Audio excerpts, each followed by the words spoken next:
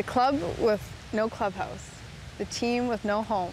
So it's kind of like Madonna. It's like lasted over the years. It just keeps evolving. What is it about the Barbarians that keeps it around? I think all of the above. You know, the mystique, the people have worn the jersey beforehand, the idea of rooming with someone who you normally bash the hell out of, you know, getting a translator for Alistair, our captain, because we can't understand him. You know, all those things.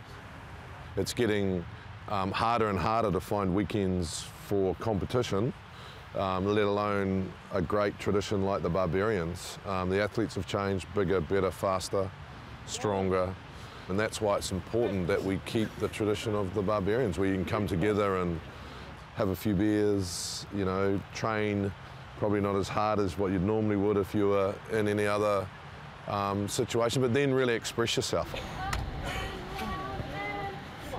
When you talk about Barbars, and it's an expression of guys' God-given talent, and I think that's what excites us the most, is getting out there and expressing ourselves with not the pressure of competition, you know.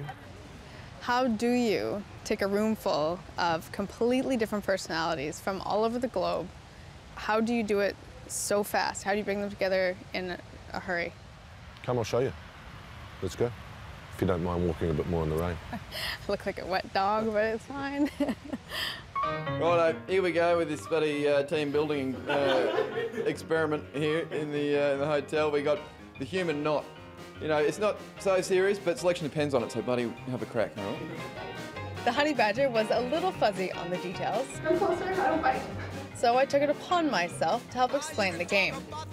The challenge was to see which group could untangle themselves the fastest without letting go. And for the winner, I baked some chocolate banana bread. How bloody good. Brilliant. How good is that, mate? Married? So we started, boys. Everybody doing the mess around. What's impressed you? Nothing. Absolutely nothing. I'm completely worried about Saturday now. And I'm thinking of getting on the phone and picking a whole new footy team.